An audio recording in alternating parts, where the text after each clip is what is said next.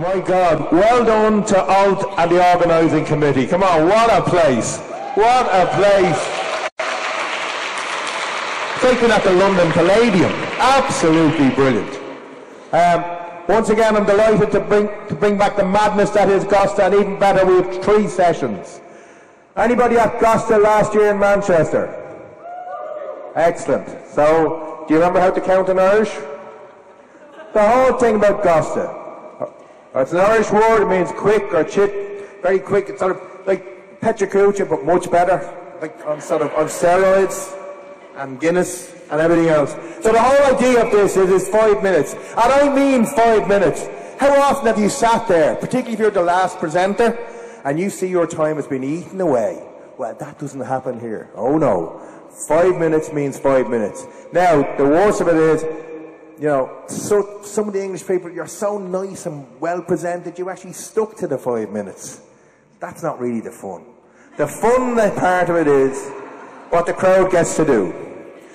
You all count in Oscuelga in Irish, it's also Gaelic, 1, 2, 3, 4, 5, and then you'll shout out Gasta. I'll teach you to count. But even better, when we shout out Gasta, the 5 minute, the clock begins. Larry Phipps is here and he's going to be counting out. I will walk up beside you when 10 seconds are to come. When the 5 minutes is up, I will call to the crowd and you have to then count in Irish again, 1, 2, 3, 4, 5, and then stod, which means stop. That's it.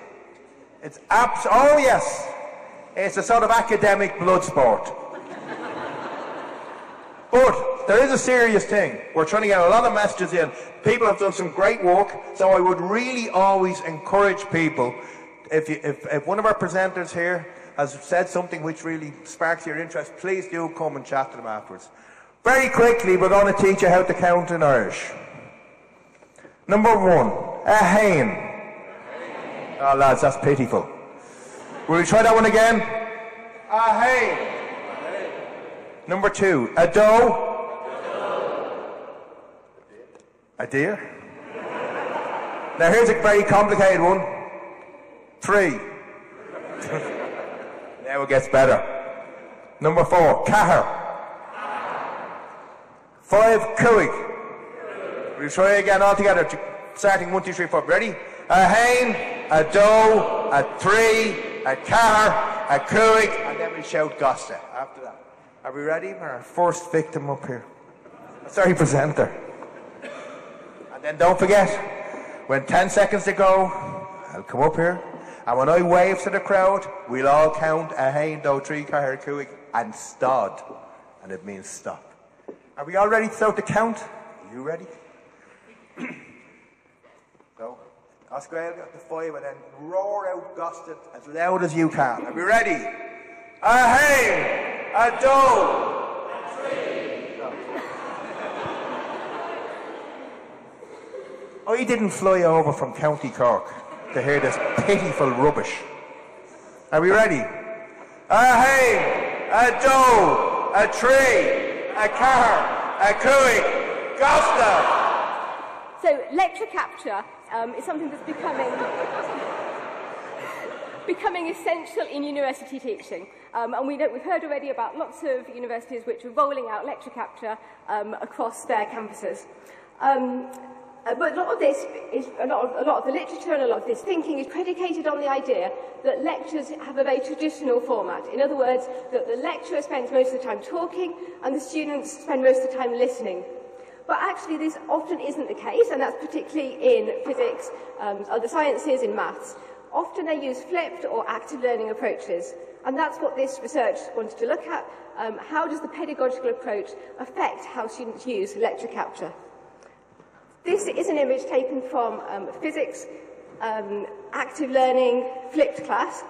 In these classes, the students are asked to do pre-readings and a short quiz before the lecture. So these are pre-readings and not videos. About 50% of the lecture time is then spent actively engaging with the material.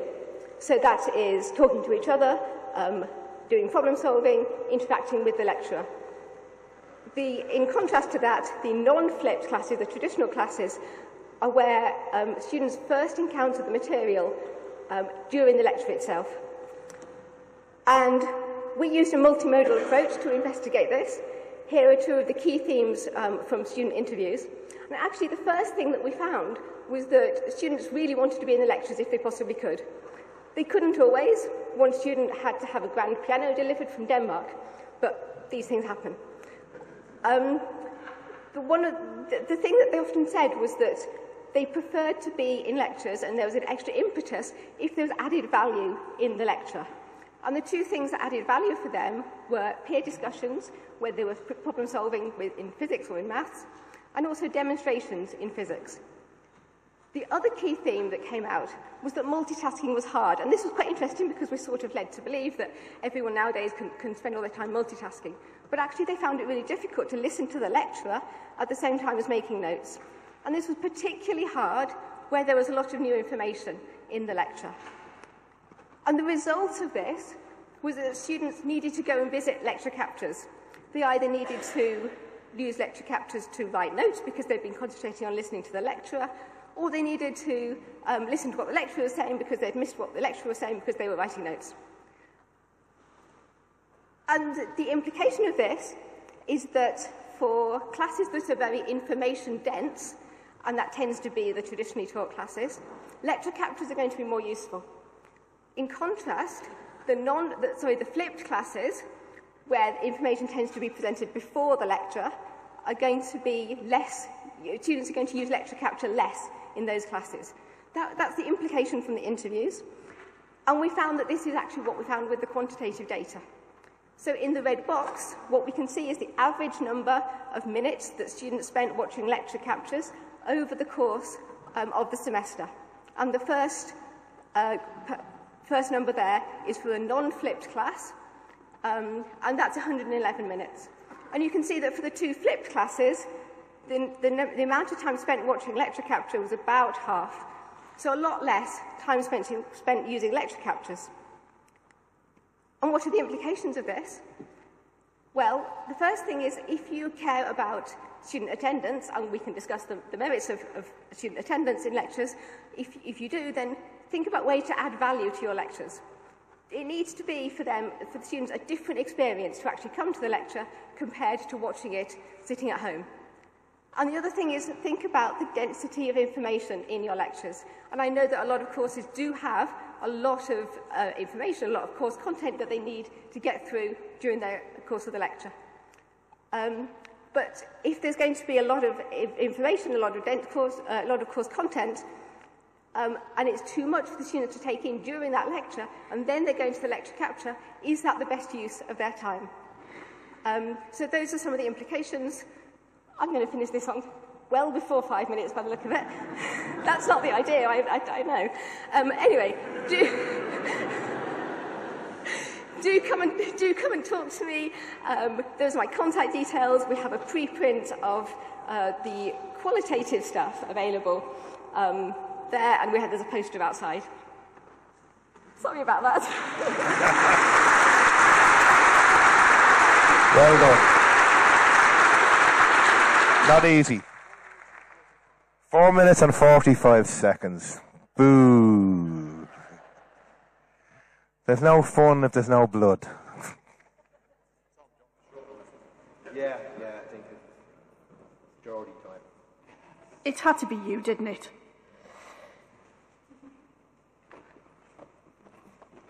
Yep. Are we ready? Now, that was pretty good counting. Now, this time we'll have a little bit of a competition. Left and right. We'll start off with Hain, Doe, Tree, Carr, everybody Cooig, and everybody Gasta. Are we ready with that? Starting with the left. Hain!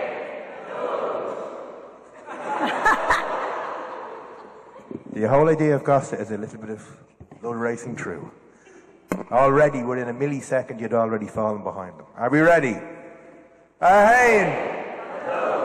Tree, Carr, Cooig, Gasta. Thank you very much. I'm Suzanne Hardy. I'm from Newcastle University, and I'm the Learning Enhancement and Technology Projects Team Manager in the Learning and Teaching Development Service. My talk is about implementing the TEL Roadmap, but the first thing I'm going to say, it's not a roadmap. And I'll tell you why as we move through. It is a road to somewhere, and we do know the route that we're going to take. So this is about a 5-year project leading up to a 5-year project.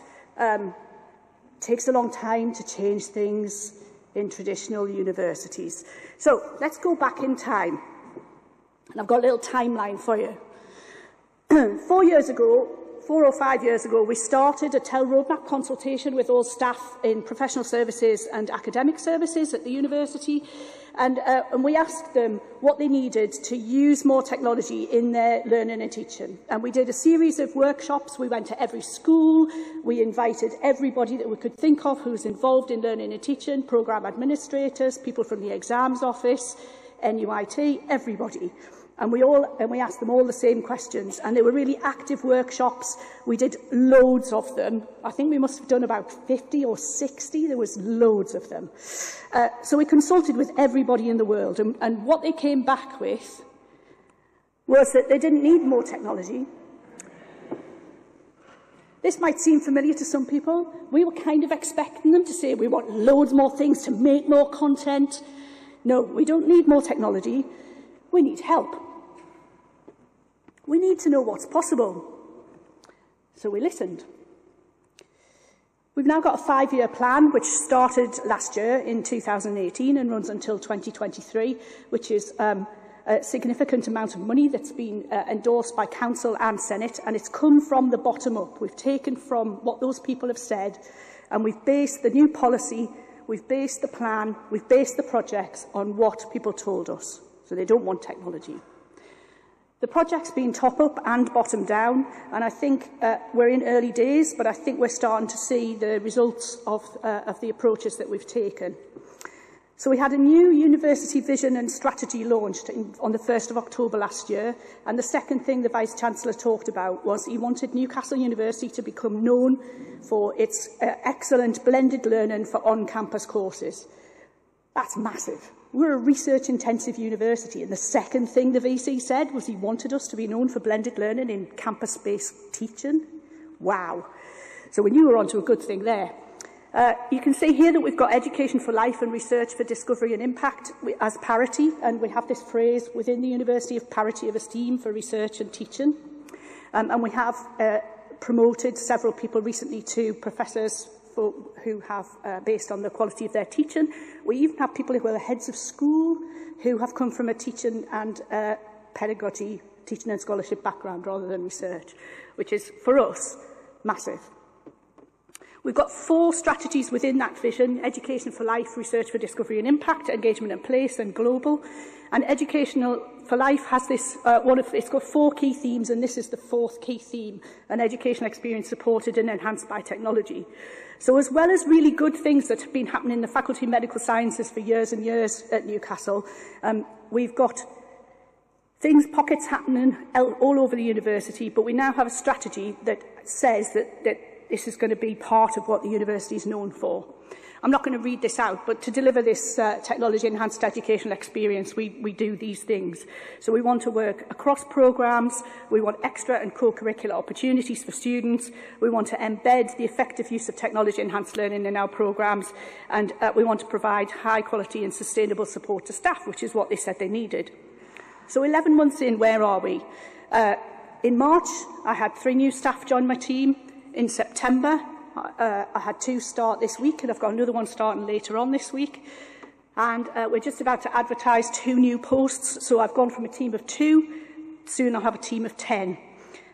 We have 6 major blended learning projects underway, 2 per faculty, because we have to be fair.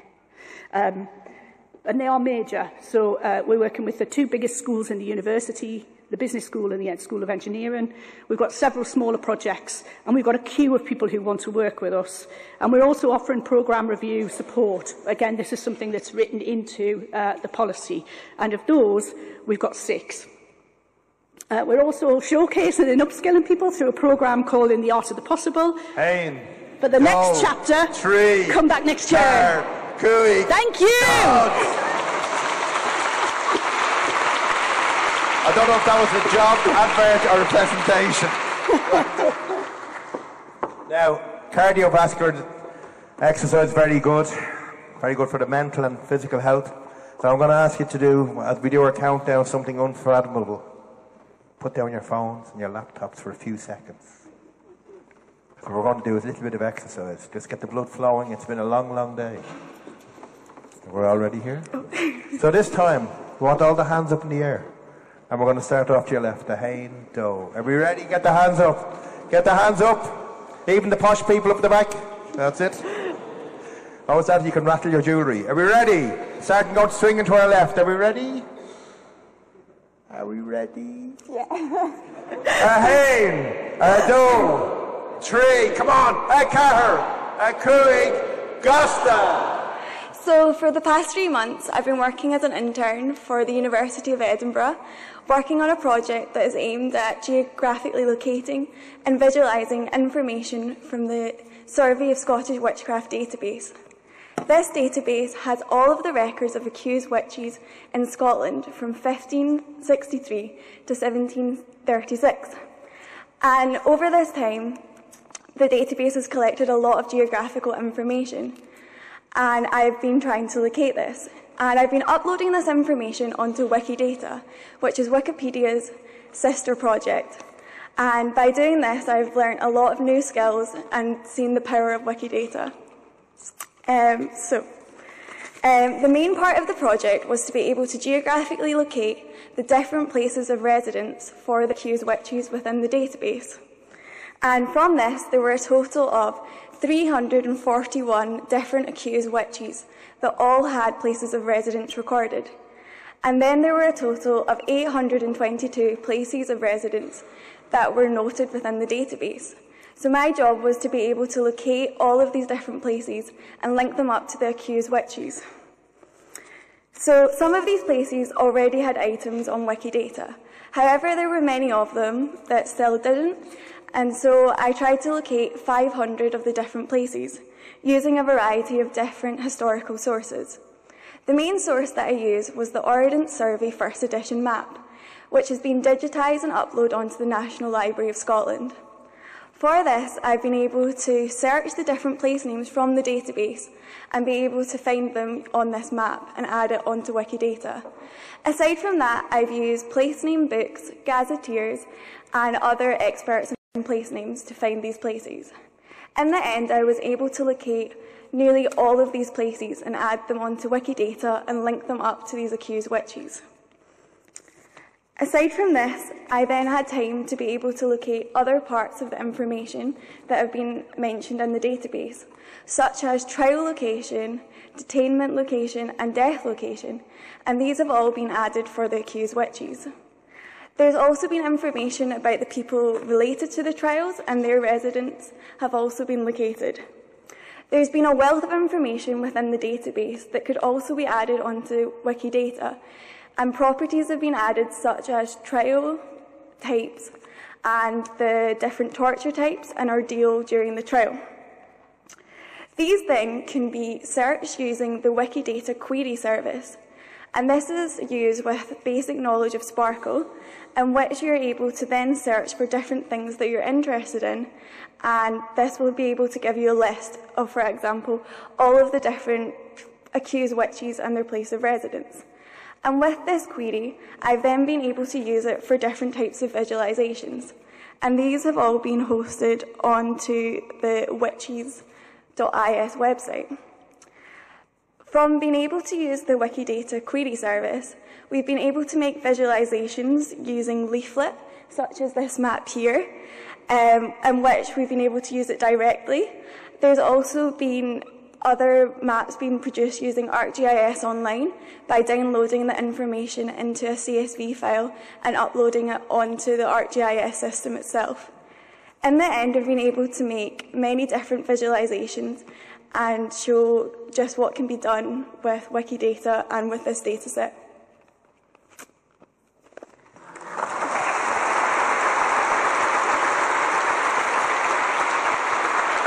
Well done. Putting them all to shame, you are. Brilliant, well done. And I have to say, Ewan, what a job title. Wikimedian in residence. I mean, how cool is that? That must be the coolest job I've ever heard. Now that was pretty good cardiovascular.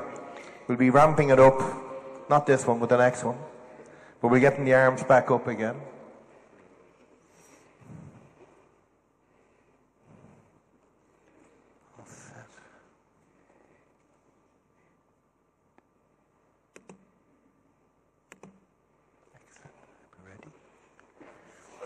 Hands up again. Get them up. Get them up. Are we ready? Now, lads, I can hear myself. I can't hear you. Actually, you know what? I'm not even going to do the count this time. You're going to do it. I'll start off Hayne, and after that, you're on your own. I'm going to take the training wheels off. Are we ready? Hayne!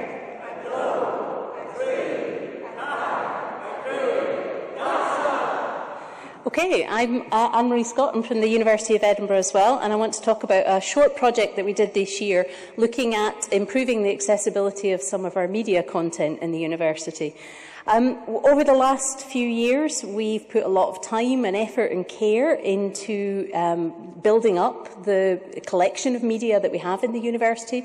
And if you go to media.ed.ac.uk, you will find a smorgasbord of interesting things. But with the recent changes in legislation in 2018, around accessibility of content, which actually, as we all know, build on previous legislation, we're starting to think about the challenge of how to make a lot of this content more accessible. Now, some of it is accessible, but the vast majority of it isn't, and I think in terms of subtitles, for example, and I think that's probably a challenge that lots of us are facing. And so we started thinking about how could we work out how to solve this problem. It's an expensive and big problem, and it's one that we know a number of people are grappling with. And as we started to pick into what kind of services are available, what might technology do for us, we started to feel a bit uncomfortable. We started to think about, well, where does the audio track go? When you start looking at subtitling services, they're presented as software services. You magically send your video or your audio file away and something happens and then it comes back with perfect subtitles on it. How does that happen? Where does it go? And we know that a number of our staff are a bit sensitive already about who gets to see private content, research seminars and so on. And so we picked into this a bit more, and we had a chat with some of our colleagues in the School of Social and Political Sciences, one of whom researches in the gig economy, and we started to learn a whole lot about the gig economy around transcription services. And then we started looking at the costs that we were being quoted, and we did some maths, and we looked at what the fair living wage was, and we realised that the vast majority of the work that's involved, because there's human work involved in getting to perfect subtitles, is typically being done piecemeal and offshore. And it starts to get very uncomfortable then as an elite Western university to improve your accessibility by spending your money on precarious labour and outsourced precarious labour in other countries. So we weren't feeling super comfortable about throwing lots of money into a project to get lots of subtitles generated for our content, no matter how easy that might seem to be. So we decided to run this pilot project to try and move ourselves forward and understand what the other options might be. So we had 3 strands in the project. The first one was to think about how we could improve digital skills and promote culture change across the board, because trying to improve the accessibility of our content in a way that we can afford is almost certainly going to involve spreading the load across the institution. And then we thought, well, if we're going to have to employ people to improve the quality of the subtitles associated with our media, why don't we see whether this is work that our students might want to do? And again, as we started to think about what that work was, we realised that it might actually be particularly interesting or particularly attractive to certain types of students. So if you're maybe can't afford to travel all the time, or you have caring responsibilities, it's work that's really flexible. It's work that you can do from anywhere. It's work that you can do comfortably from your own home, potentially. So it might offer employment opportunities where they're maybe not otherwise available. And then we thought, well, you know, we have a world-class School of Informatics and speech recognition and speech processing colleagues. So we should probably go and have a chat to them and see what the state of the art is as well, and see whether perhaps there's something coming down the line in terms of the technology. So the project had these 3 strands. We ran it for 12 weeks. We had student subtitlers working with us. We ran 2 symposiums, one to do a kind of state of the art of the technology and one as a wrap at the end of the project. And we gathered quite a lot of data as we went through this subtitling process with the students.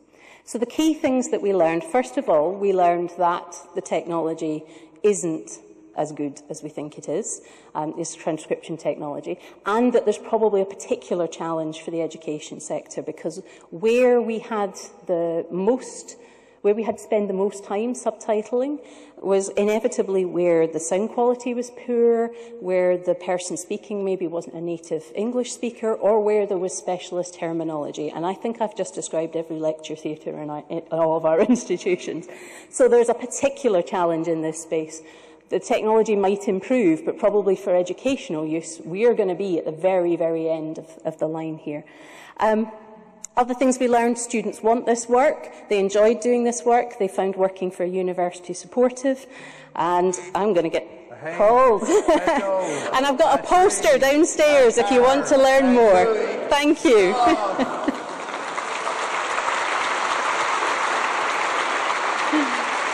Thank you.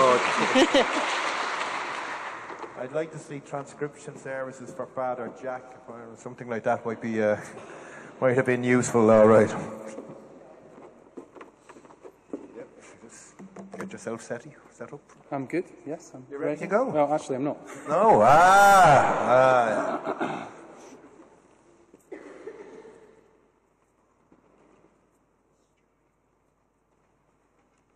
Are we ready to, instead of going hand on 3 car Coog, are we ready to go Coog car 3? Do? No, I'm not, so we'll stick with the normal one, so. Okay, now this time, we'll do a bit of leg work as well. So we'll stand up on the hand, then do, 3, car, Coog, Gasta. Okay, so we up. So up on the hand, do, 3, car, Coog, Gasta. Are we ready? Hand. No, that's people in the posh seats again. You're also part of here. You paid double the price. I think you should be much more part of the whole ambience. Are we ready?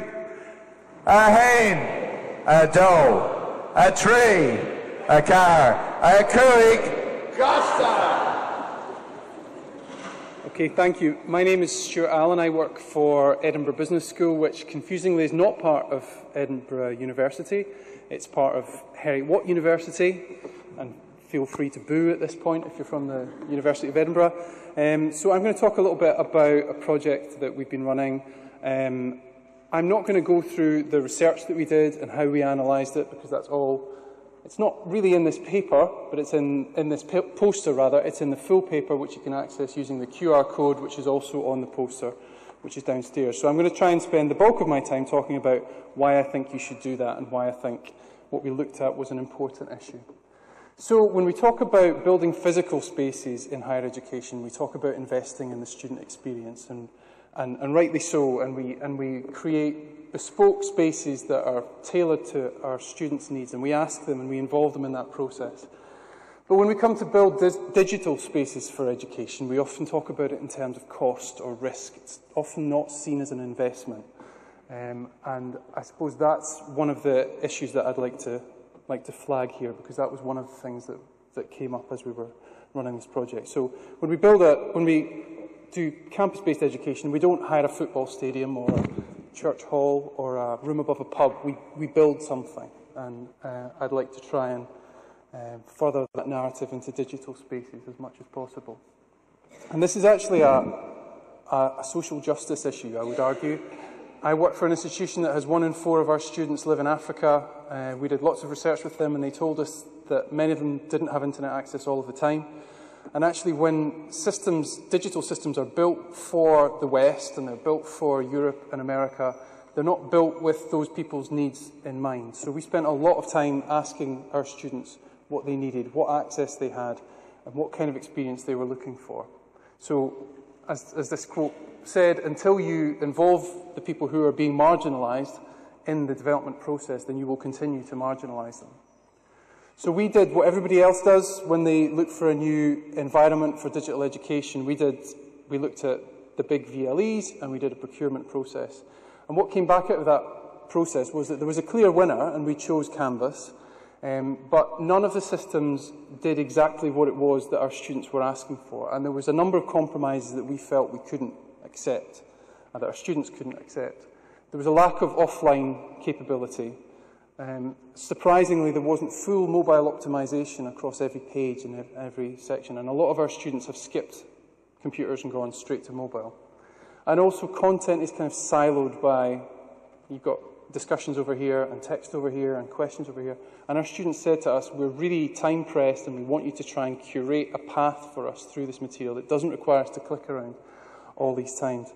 And really what we were trying to do was to respond to those needs and respond to people who were otherwise going to be marginalised. So we spent a long time developing a custom-built platform. Again, you can look at the full paper if you want to find out more about it, but basically we use Canvas as an authoring system, and we integrate that with lots of other bits of smaller pieces of software underneath a custom-built user interface. And that was only possible for us because we have an excellent team of software developers who work with us, and we were able to get a budget to go and do that. But the risk to us of not doing that was extremely high because people who had had access to our online education before, when basically we provided materials in PDF format and as e-books, would justifiably have said to us, if we just adopted a system out of the box, well, how do I access this offline? So the risk of not doing something for students who would otherwise be marginalised was uppermost in our mind. So I'd like us to try and imagine a future where this is possible for more people. It was possible for us because we had capability in-house and we had people with imagination and who were brave enough to go and take those risks. I'd like to imagine a future where VLEs are unbundled, so the vendors break down what they have into smaller pieces, where procurement is more granular, where institutions can take this approach and they can take a system for forums and they can take another bit of software for content authoring, take another system for webinars. I'd like to see how that's possible, and we all have this kind of expertise in-house.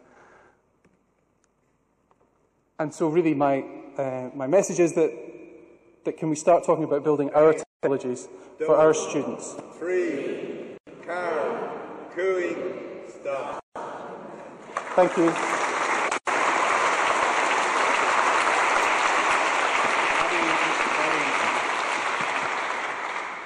We're nearly there.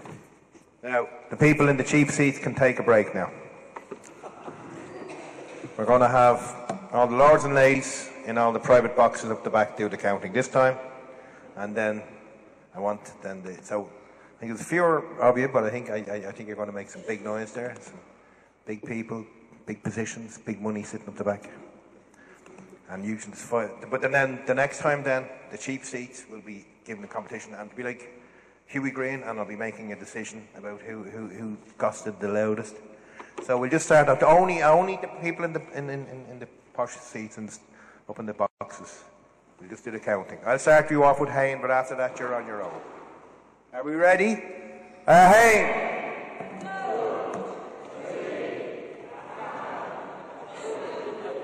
That's not really, no. I think you sort of knew the response there, wasn't it? But we try that one again. And like that, have a bit of pride in yourself. Okay? Bit of pride. Okay? It's pretty shambolic. We try that again. Pride. We ready? Hayne!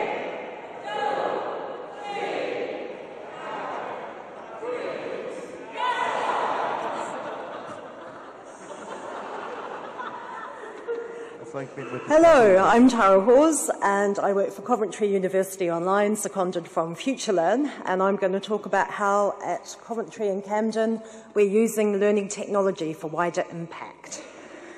So just a bit about FutureLearn and Coventry University Online to start off with. I'm probably going to zip through the case study because I don't have time, and move on to the lessons learned and the next steps. So the partnership between Coventry and FutureLearn was launched in 2017, and as many of you are aware, it was quite controversial at the time. FutureLearn has hundreds of partners around the world, ranging from some of the world's top universities to people like the British Council. But at the time, it was solely owned by the Open University. So as someone who left the OU to go and work for Coventry University Online, that was quite a controversial move at the time. Since then, Coventry University Online has had 152,000 enrolments. The learners from 221 countries, the last time I checked. And we've launched 15 degrees and 66 open courses and their respective programs, because every open course is a taster for a program of a degree. So I was going to do a case study of MSc Nursing until I got stuck into things and realised I wasn't really going to have time to talk about that.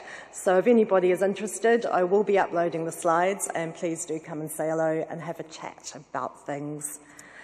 The two open courses are Nursing in Crisis and Healthcare Research. And the reason I found them interesting was because I was the project manager who first set them up, and they were the first open courses we launched on the platform. And Healthcare Research, for example, had over 2,000 learners from 131 countries. So I felt that really fitted in well with the theme of using learning technology for wider impact. And also the MSc Nursing, because of course they were taster courses for the MSc itself. At the moment we've got 12 students, and we're about to have our first graduates in July 2020. But in a room full of learning technologists, I'm sure you're curious to hear what learning technology was actually used. So the main medium in terms of technology is actually video. We have a studio full of digital media developers, and their main role is to shoot and edit video content. It's all optimised for mobile devices, so there's a bit of attention going on there, as I'm sure you can imagine. And the FutureLearn platform itself has got a certain pedagogy, which is very student-centric. It involves storytelling with big questions. It encourages social learning, and it actually creates a space where we can have international communities of practice. And it's about developing skills and celebrating progress. And it's very easy to use data and analytics to determine wider impact. And we also use tools such as peer review, group work, and portfolio tools with various rates of success. Testing for effectiveness is actually quite simple on the FutureLearn platform. It's really easy to get your data and analytics. There's facilitation dashboards.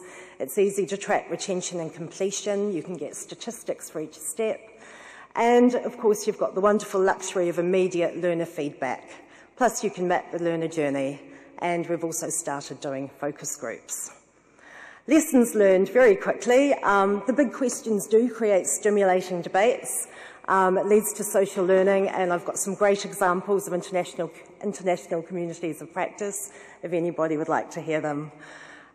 We've gone through with the nursing courses and the initial case study, and we've actually opened up the questions more so that runs 2 and 3 have been updated to encourage more discussions. Media, less is definitely more for practical reasons as well as pedagogical ones. And we've learnt that peer review and group work can be very unpredictable. A lot comes down to the cohorts of students on those particular degrees or those courses. And as I'm sure most of you are aware, third-party tools can be pretty risky. Some more lessons learned too, potential for greater use of learning technology. I'd really like to start using more social media to see how that can build communities. And also one thing we've learned is that being agile doesn't always help you go faster, especially when working with academics. And if you make enough courses, will they join? Will they pay to do a degree? Next steps, wider impact. Please do come and talk to me.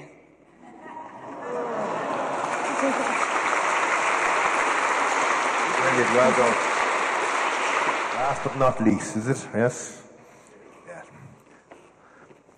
I think for effect, should we shorten it by a minute just for the crack?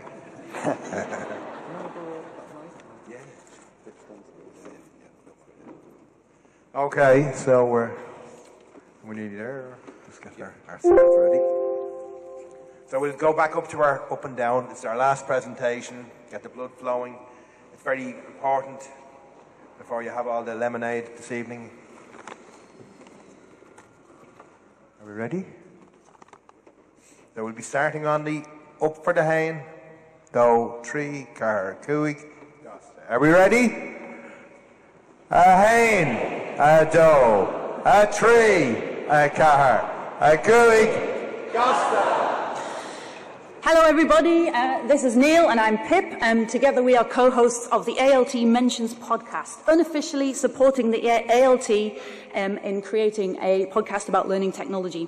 So we are learning technologists and we are passionate about technology-enhanced learning, and we both really like podcasts as a medium. They can be a highly effective way to reach and engage audiences and communities.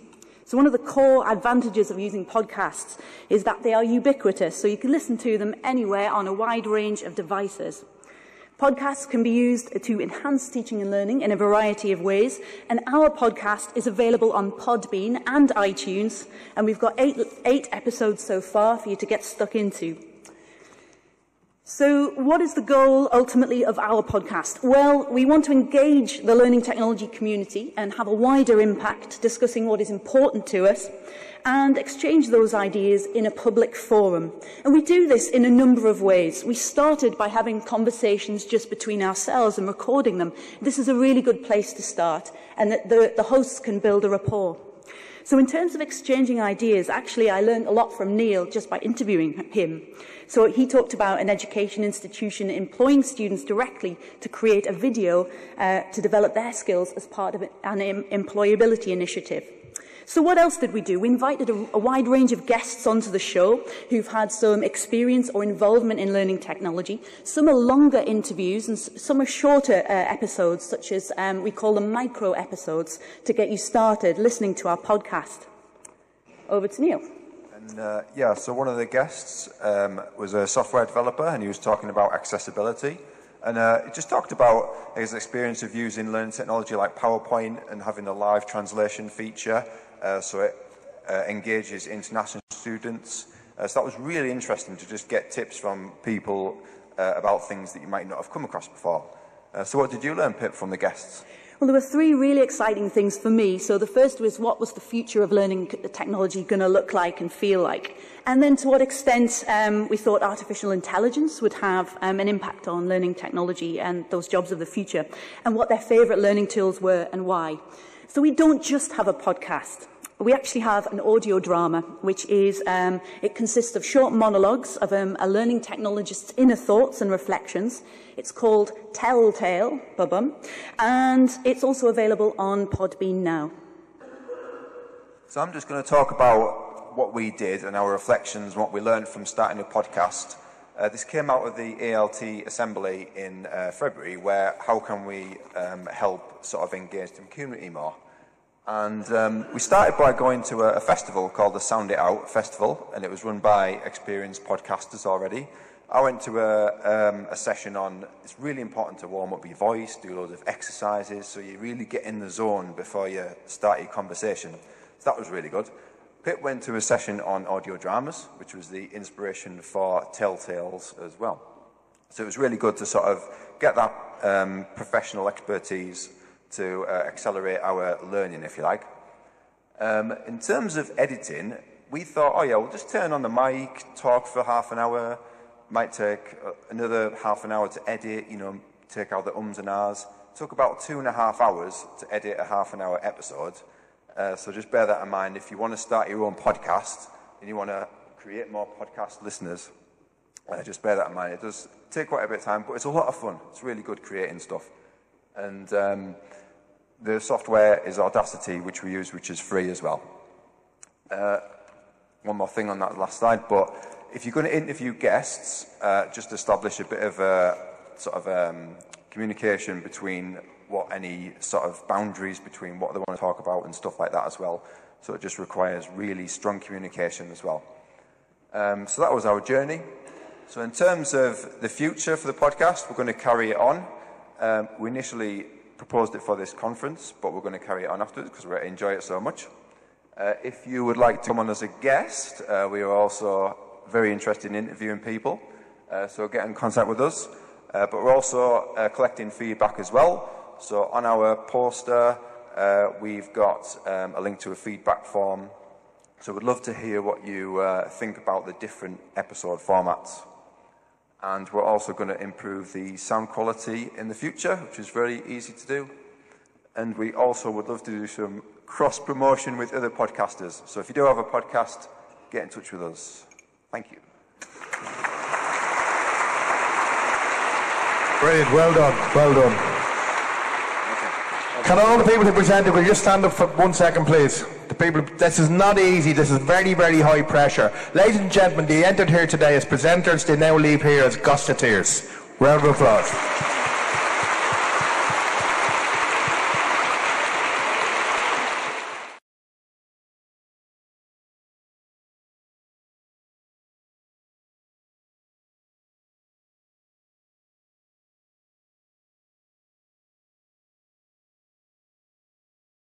Edina's work with learning technologists helps to develop skilled, data-literate students who can change our world for the better. Teachers and students can develop and share coding skills with Notable, our Jupyter Notebook service. Our Digimap services deliver high-quality mapping data for all stages of education. Future developments include a text and data mining service, working with satellite data and machine learning, and smart campus technology.